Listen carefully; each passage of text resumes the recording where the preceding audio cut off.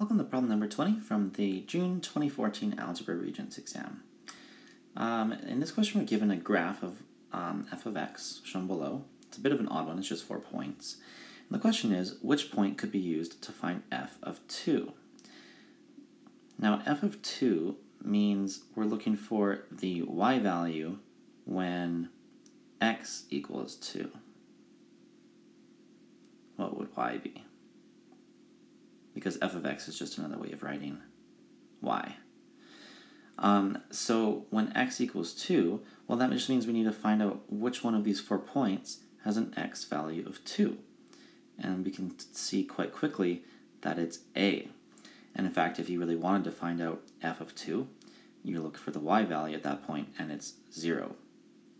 Because when x is 2, y is 0. So yeah, in the end, the correct answer is option number 1, A.